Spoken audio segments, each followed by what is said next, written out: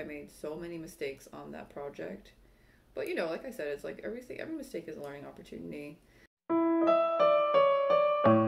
Alright, hello everyone. Welcome to my first knit and chat video. I had a lot of fun filming the first one, and so I thought I would do another one today. It's, you know, pretty nice day outside, so I've got some okay light in my room. I am a little backlit, unfortunately, so hopefully that's not too annoying. But I thought I would talk a little bit today about like how I started knitting and kind of like my knitting journey, and then maybe like some things that I wish I knew when I first started. I didn't write any notes down about what I wanted to say today, so it's gonna just kind of be like rambling. And I have here a swatch that I'm working on. I'm gonna make a separate video for it, but I am trying to make a progress video of sorts for the cardigan that I'm planning on doing. So I'm gonna be finishing this up. I did the cables for it already. You can tell they look a little wonky, but these are my first cables, so I am just working on them. I'm going to do a few more rows in the cable pattern and then finish off with the ribbing so I can see how my gauge is for this project. And then if we have time, I'll probably switch over to my other whip that I'm trying to work on. So yeah, so let me sit back in my chair, and I've got my thermos with me. So if you're looking to knit along, feel free to grab your project, grab some hot beverage, and yeah, let's chat. So I guess I'll just start by talking, like I said, about how I started knitting. Sorry, I'm trying to like get myself into the frame without cutting my head off. Like I said, I'm just filming this on my phone. So yeah, so I started knitting. I'm trying to actually remember. So basically, okay, so we have to start, if we start at the very beginning, I actually learned how to knit as a kid. And I have to say it's probably like middle school, elementary school times. And the reason I started knitting, I think, was actually because of my mom, because when I was a kid, I used to take piano lessons.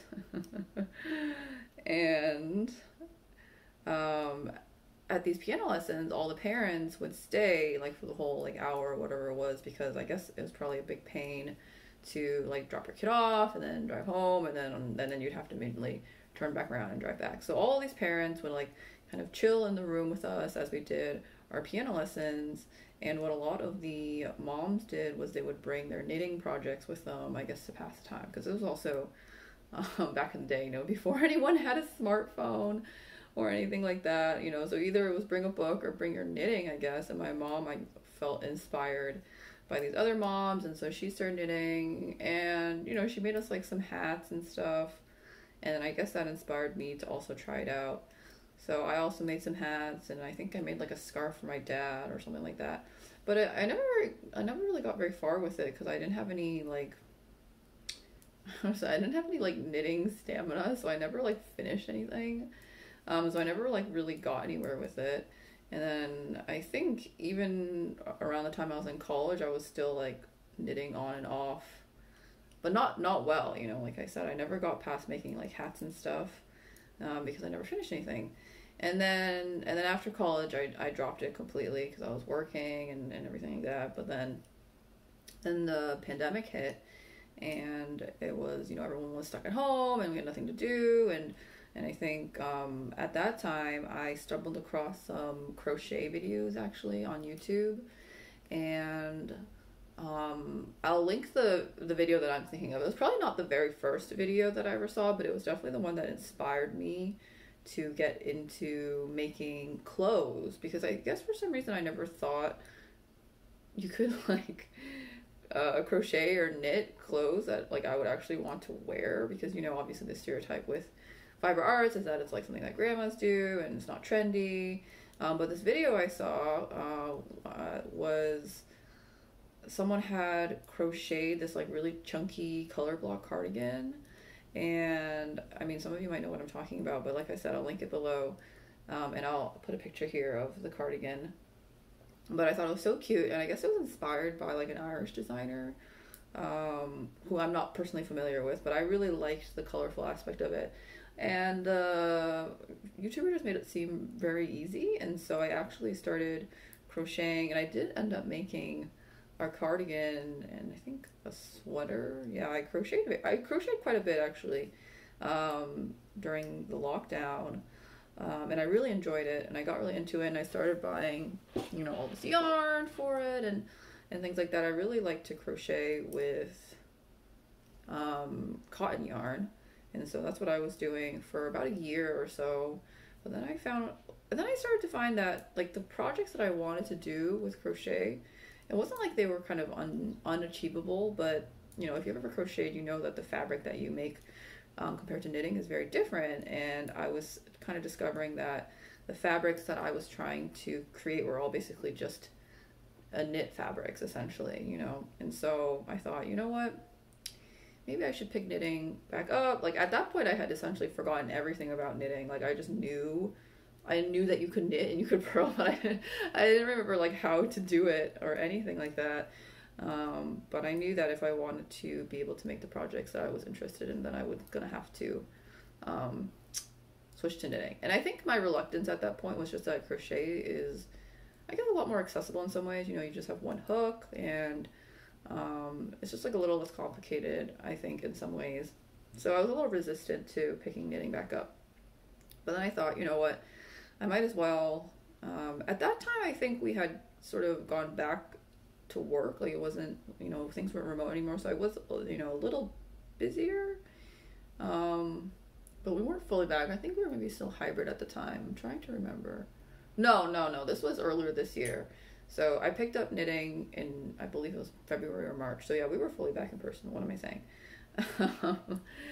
So, let me see, I lost my train of thought. Oh yeah, so I decided to pick up knitting, and then I think the fact that I didn't remember anything was kind of a good thing, actually, because it meant that I could teach myself from the basics, and specifically, I wanted to make sure that I learned the continental style, because I had been watching some knitting YouTubers, like Tiffany from Typical Bliss, for example, talking about how continental is like typically a faster way of knitting, and I thought, you know what, I might as well. And then I looked into it, and I was like, oh, it's like pretty similar already to how crochet, like how you hold your yarn when you crochet anyway. So I was like, oh, like this shouldn't be too hard for me to pick up, and it wasn't. But I can't say that I really was a natural talent with the knitting stuff. You know, definitely learned a lot along the way. But yeah, so that was March, like I said, earlier of this year, so March 2022. And then I started, I think, with a cardigan project, which I still have sitting in one of my boxes. I'm actually going to frog that maybe in another video. I made so many mistakes on that project. But, you know, like I said, it's like every mistake is a learning opportunity. So I guess some of the things that I wish I had known when I started knitting, because I did know a little bit about yarn and stuff, like yarn weights and things like that from crochet. But in terms of like specifically knitting, I think I had never really thought about gauge before. I don't know why. I sort of feel like maybe gauge is a little bit more relevant in knitting, because if your gauge is wrong in knitting, like not obviously if you're using a pattern, then that's a big problem, but if you are, I mean, if you have like a gauge that's too loose or it's too tight, it just like makes the fabric look bad. Whereas I feel like with crochet, there's maybe a little bit more flexibility, like because crochet, the fabric is already pretty like mesh-like typically, right? Like you're kind of just knotting string together, and so you're not going to have like a very smooth fabric anyways, and that's kind of like the texture that you expect from crochet. And so when I was crocheting, I never really felt like gauge was like a big deal.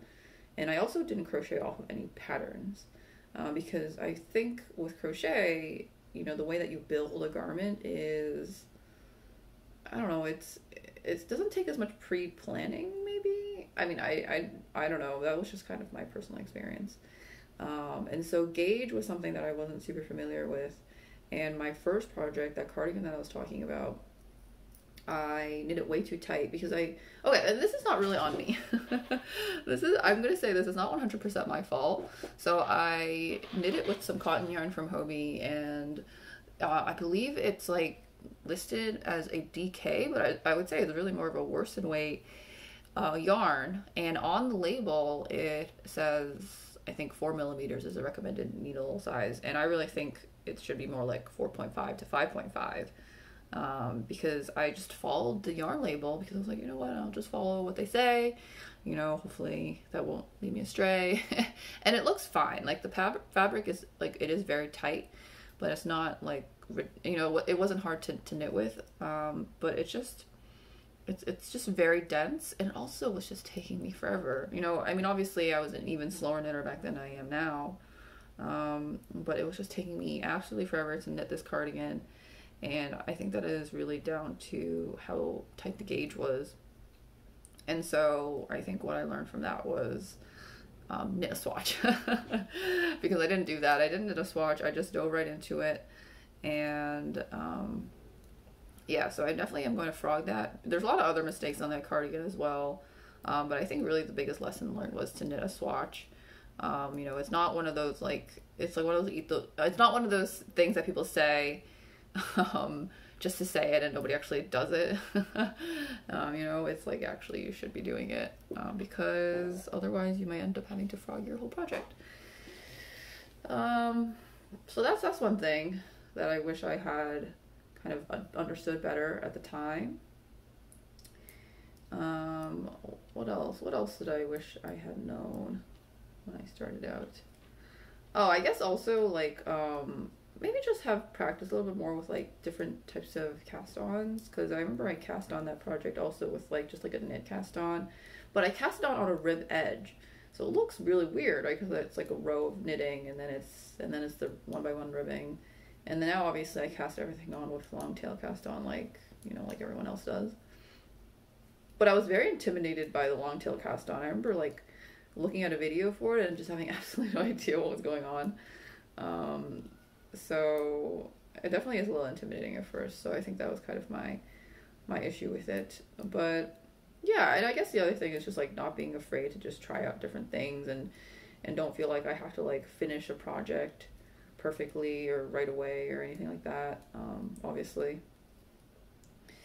But overall, I'd say, you know, the knitting journey for me has been pretty smooth.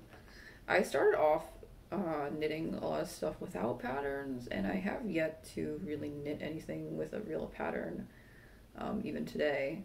Like this cardigan that I'm starting on is the first pattern that I bought, but I'm not even going to be following the pattern exactly, because I'm planning on modifying it.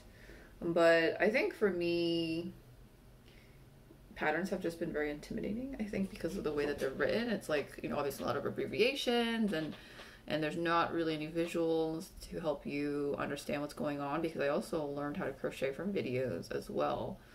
And that's really helpful to like actually see someone else doing it. So I think hopefully the transition into more patterns will be nice, because I'm ready to move on from more basic things. Like, I think when you're making a basic piece like a raglan sweater like the one I showed in the previous video, it's not a big deal, because, you know, there's nothing fancy going on, and you just have to make sure it fits you and use your brain a little bit.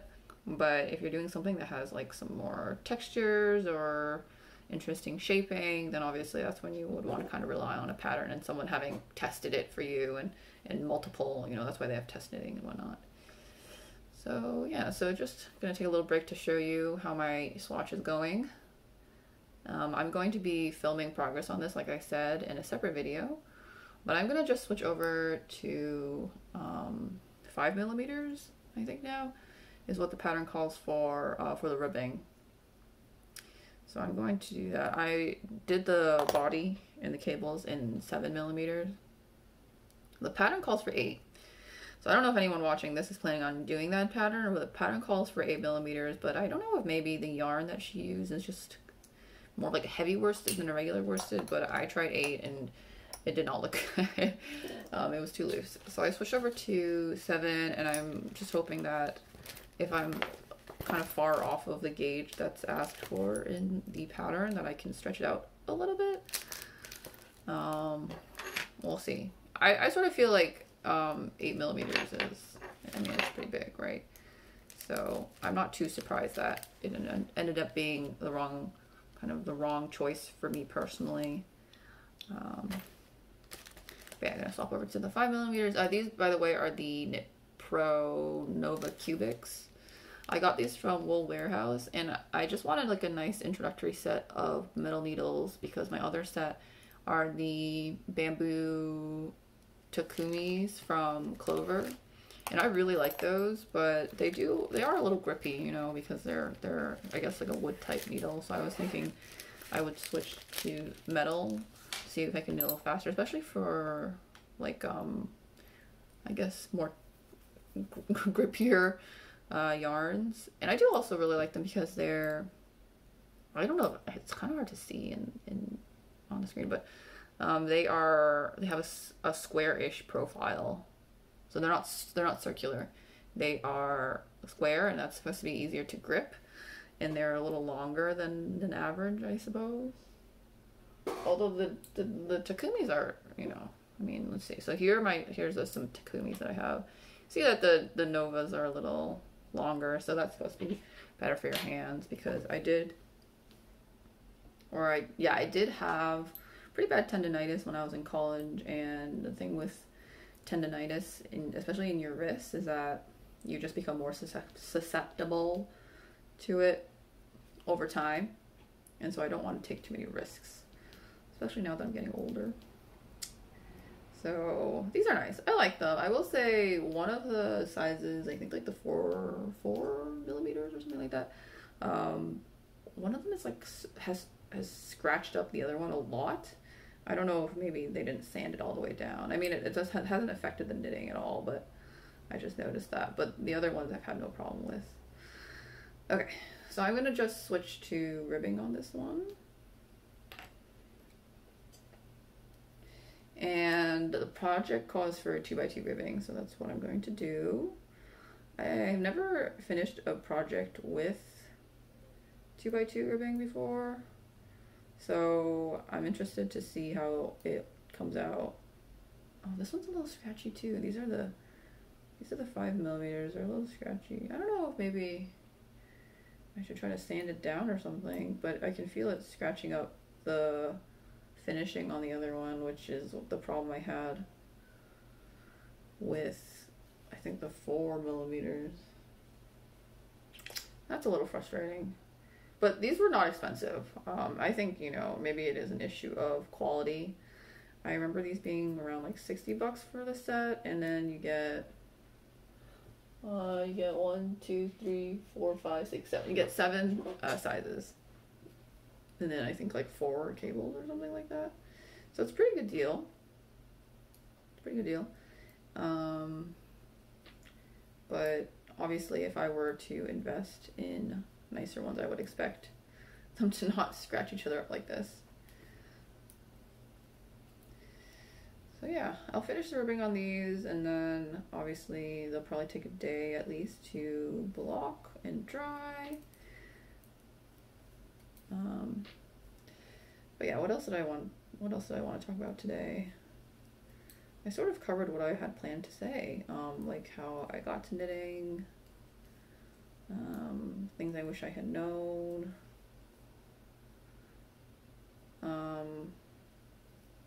Yeah, I mean, I'd love to hear about your knitting journey. Like, how long have you been knitting for?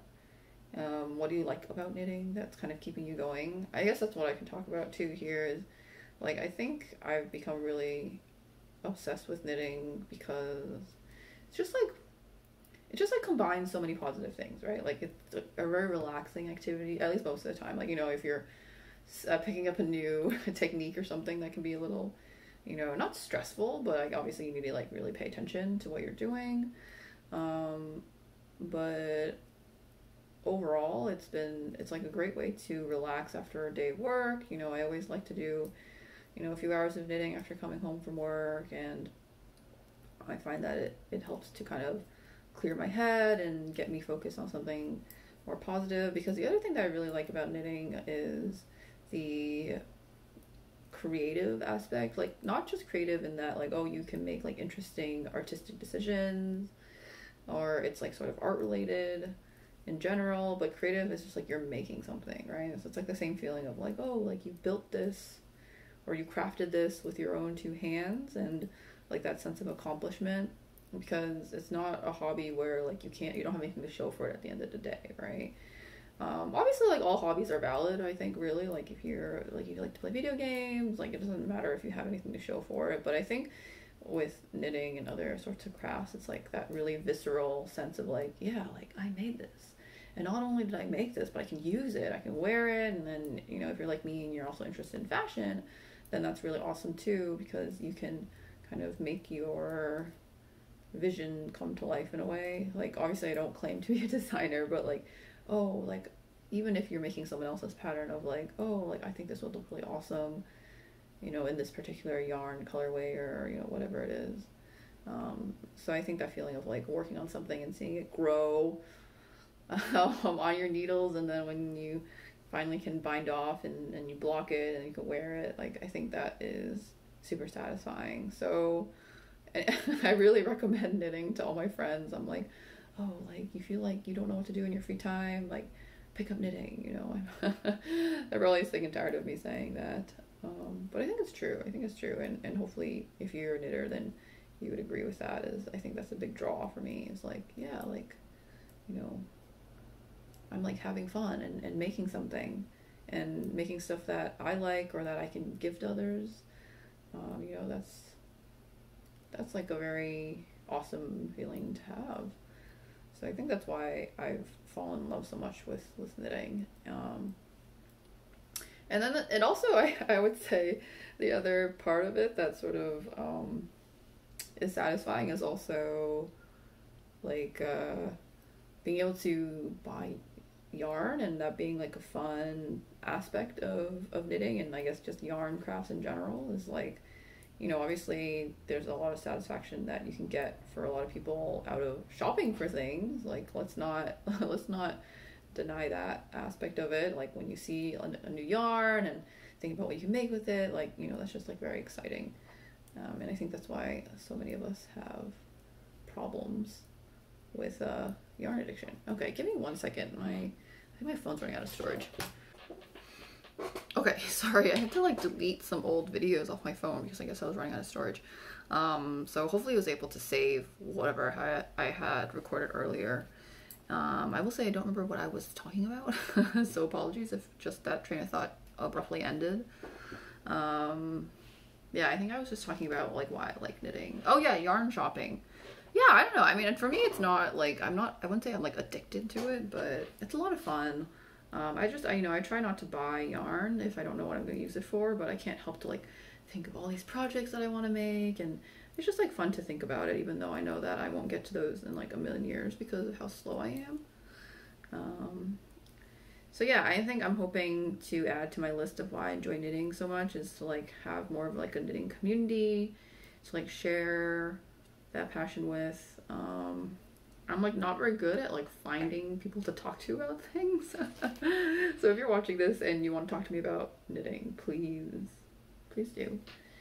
And I've been trying to like find other knitting folks on here and work up the courage to interact and stuff like that. So yeah, keep your fingers crossed for me in that regard. But yeah, I'm just finishing up the ribbing on here, and then I'll just show you guys real quick how it looks. I feel like my swatches are always like a mess of random tests and things like that, but you know, that's what they're for, so that's okay. But yeah, I think, let's see, what else should I talk about? Knitting related stuff. I guess the other thing that I would love to hear from people, if anyone is watching this, is what other knitting YouTubers do you like to watch? Because I'm always having trouble finding YouTubers that I really like to watch consistently. So obviously I love watching Tiffany from Typical Bliss. I watched a little bit of Aro Knits and Pearls. I like how consistent she is with her uploads. and she has like a very, very interesting, like very straightforward business-like air about her, which I sort of find interesting. And she always knits like such nice projects, I think, because her thing is that she loves to test knit, so she kind of gives us a preview of like what sort of new patterns are in the community right now, so I really like that. I've also been watching, oh my god, and I can't pronounce her name. She's on my computer screen right now, actually. It's oh god, it's Kutova Kika. I forget how I got into, I think I was watching maybe her color work video. Oh no, it was her wedding dress video. Yes, oh my gosh, if you haven't seen this, I'm gonna link it below. Kutova Kika, she knitted her wedding dress, and it came across my recommendations, and I was just like awestruck, and it looks so nice, but I was just like, how could she even do that? Like, that's crazy. Like, I just like wouldn't even have the guts to do that. Like, not that I'm getting married anytime soon, but I was just shook. And I do like a lot of her other videos, and I was thinking about buying her knitting book that she came out with recently, because it is an ebook format, so I don't have to like wait for it to be shipped or anything like that. But I just have so many other projects that I'm planning on making. I think I'm gonna hold off on that for now, unless for some reason she says she's gonna stop selling it, then I'll just kind of pick it up just in case. But I've been enjoying her videos. Who else have I watched? Oh, Popsicle Frog Knits. She's also like a pretty new channel, I think, but I really like how thoughtful she is. And I just think that the channel name is super cute. So that's someone else I've been watching. Who else have I been? I think that's kind of mostly it. The other channels that I do subscribe to are more for like knitting help, like knitting tutorials. They're not really like podcasts. And okay, here's my random tangent about podcasts is I always thought podcasts were supposed to be like voice only, like radio, but I guess people just use that term nowadays for anything that's just like sitting around talking casually and it's not like really edited or anything. I don't know, maybe that's a new terminology for that kind of thing, because you know, now everything's video based, obviously. Like, who listens to the radio other than my mom? But yeah, I've been really trying to look for more channels that have nice chill knitting videos that are knitting things that I'm interested in, because there are a lot of podcasts out there, and a lot of them are like, you know, very nice people who are very good at knitting and have like nice voices and stuff. But to me, I also like want to be interested in what they're actually making, and I think sometimes my taste and their taste doesn't like really line up that much. So I would say like the channels that I was mentioning earlier, and I'll link them all below too if you're interested. Those people have tastes that I feel like is more in line with my own, because then I see their projects and I'm like, oh, like I kind of want to do that too. So I guess that's where I'm hoping that there will be more and more people joining the community, and then they will just get like more variety, obviously. So yeah, okay. So I just did a little bit of ribbing. So this is what it looks like now. It's also starting to get a little dark, so I might have to end this video soon-ish. So here it is. This is just stockinette down here. There's a few rows of 8mm that I switched over, and then cabling, and then just a little bit of ribbing at the top. The ribbing, I would say it's not super necessary. It's more just to see how it will behave. It's not really for gauge so much as just seeing how it looks. But I think I've gotten better at the 2x2 ribbing. I used to have that problem where like one column would be like a lot looser than the other one. But I think that my knit purl transition has gotten a little better, so I can't say I'm too unhappy with this. So I think because I'm currently on a wrong side, I'll do one more row and then I'll bind off on the right side. But yeah, so let me finish this. I'll think of something else to chat about, and then I might end the video here, and then I'll film a little clip for my other video on the progress of this swatch. But we'll see. I think I'm using this also as an opportunity to see how long it takes for me to finish a project. I do have two other whips going right now, which I won't show in this video. I'll maybe wait for my next yarn and tell video to do that. But that means I'm gonna have 3 whips going on at a time, which I've actually never had that many. I've only ever had 2 at once. So I don't know how I'm gonna manage that, to be honest. I think I said in my previous video that this cardigan project is gonna be more of like a back burner kind of thing. Like I'm gonna just pick it up every once in a while, but my focus is to get the other 2 things finished, because one is my striped pullover and then the other one is a gift knit for my brother. So I obviously want to get that squared away first. But I definitely want to cast this one on because I don't know, I've also just been really interested in lavender recently. So I've been thinking about like what projects I want to make, and I keep circling back to lavender. So I was like, you know what, it's just my brain is telling me I have to start this project so I can fulfill that desire to make something lavender. Okay, so I'm gonna just go ahead and bind off, and then we'll be done. I'm just gonna bind off and pattern. I did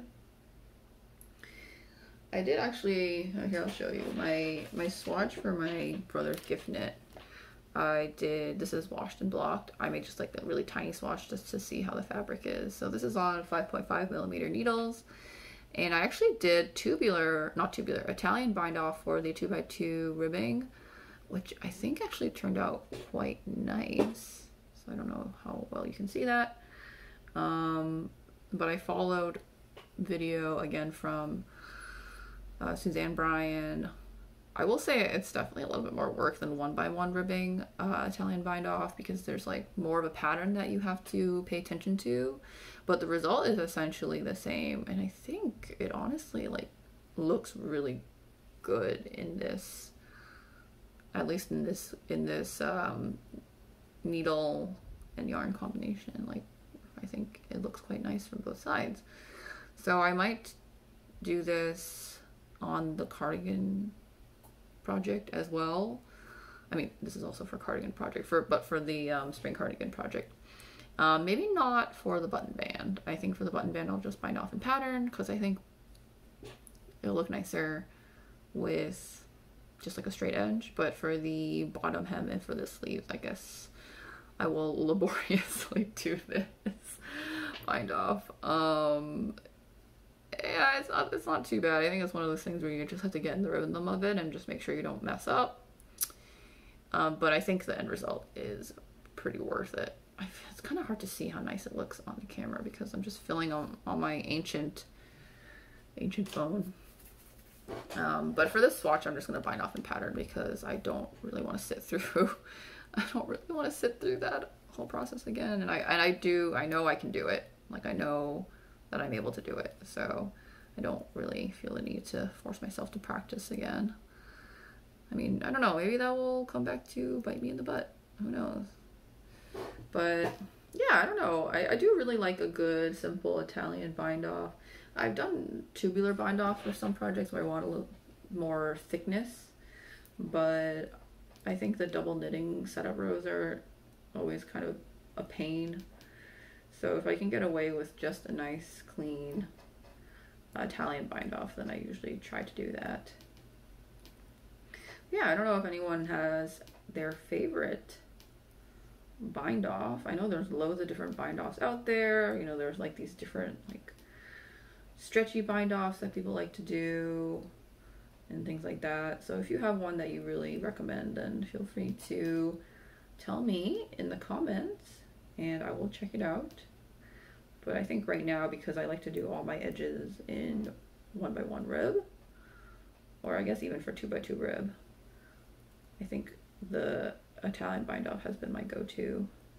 Although it does take a little bit more work, obviously, but it's pretty meditative, I think, when you get into it. So yeah, that's that's kind of all I had. I mean, not that I had much planned to talk about today, but I figured, you know, it's not too bad. I mean, it was a lot sunnier earlier, but I think the light still is okay. So I thought I would film another video. And I'm hoping that as I continue doing this, my videos will be a little bit better. Oh yeah, that was the other thing that I wanted to say. I was rewatching my first video and I kept noticing that my head was like this, like cut off, because I was like leaning close to be able to see what I was showing on the screen. So I'm trying to make a concerted effort to sit back a little bit so that you can see my whole person and also like what I'm working on, especially. So yeah, it's like things like that, you know, like you don't really know how to do something until you do it. Sounds so obvious, but you know, applicable to all things in your life. But yeah, I think we're almost there. I'm also like just really slow at binding off in pattern. I mean, I'm just a slow knitter in general.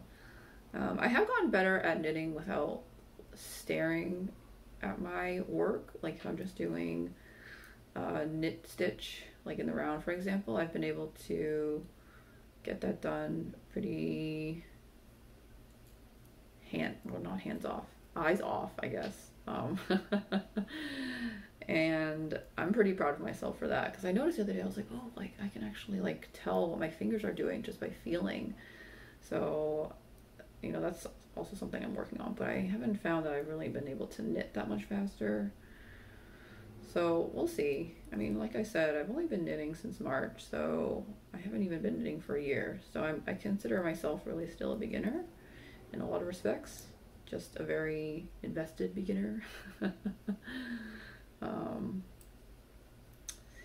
So hopefully by the time next March rolls around, I'll feel pretty happy with how far I've gotten. And then I'm thinking when that time does come, I'll film another video showing everything that I've made, which so far hasn't been that many things. So I knit the pullover that I showed in the previous video. I'll definitely be able to finish my other stripe pullover soon. I actually have knit another, I made a knit tank as my first finished knit garment actually, but that I don't have with me right now. Although I'm pretty happy with how it came out. It's like a cotton striped tank with a cute little collar, and I made it based on actually a crochet pattern that I did. So I'm pretty happy with that one. And then I have actually another project sitting in a bin at my parents' house that I made also without a pattern. It's actually a seamed sweater with this really nice variegated yarn from Knitpicks. And I really like the color, but oh crap, just dropped a stitch. Hang on. I don't really love how I did the sleeves on that, so I mean, I actually already washed and blocked it because it's seamed, so you know it's better to block all your pieces before seaming them. But I think I may frog the sleeve and redo it because I kind of decreased too much and I'm not super happy with how the cuff came out. So I think I might do a frogging video at some point in the future, and once I can't even frog anything right now because I don't have my ball winder, which actually my brother said that he would get me one for my birthday. So it was my birthday like a few weeks ago, and I told him, hey, like if you're thinking of something to get me, you can just get me this ball winder. And he said he did, but I haven't heard from him. I don't want to be annoying and like be like, excuse me, did you get my ball winder yet? So I'm just waiting for him to bring it up. But yeah, whenever I get my hands on that, then I should be able to do a frogging video, because I think that would be fun to do also. And then I can talk a little bit about like why I decided to frog the pieces in more detail and what I'm planning to do after frogging. But I finally bound off my swatch. This is like the largest swatch I've ever made because I had to do so many things. So yeah, so I just bound off a pattern just to make it easy. But I think for the button band, that's what it'll look like, which I think that'll be quite nice. I actually really like this yellow color, and I have, you know, a lot of a skein left. I only bought one skein though because it's just for the embroidered flowers. So I don't know, maybe if I did quite enjoy this yarn. Like it's pretty soft. I'm just testing it against my neck because that's where I feel the most itchiness. Yeah, it's pretty good, and it definitely feels really nice and warm. So I don't know if I enjoy knitting with this for this project. Maybe I'll consider, because I feel like actually this would be really cute as like a nice, maybe like a full cabled sweater or something. I don't know. I have to think about it. But I can't add to my project list because I already have so many things I want to. Okay, but yeah, so here's my swatch, and I'm going to film a separate clip talking about it for this progress video that I mentioned earlier. But I'm pretty happy. I know you can like hardly even see anything because of the light. Sorry. But yeah, thank you for hanging out with me today. I'm hoping to keep to this like every few weeks sort of schedule. And then I think maybe my next video I will update more on my current whips. And then I think obviously at that point I'll have actually cast on the project and hopefully have something to show. But yeah, I hope you have a lovely day, night, evening, morning, etc. And please comment with, you know, what you're working on, and what you wish you knew when you were starting out, because I mean, I think it's nice to spread the wisdom, and help other new knitters as well. All right, but that's it for me today. Bye everyone.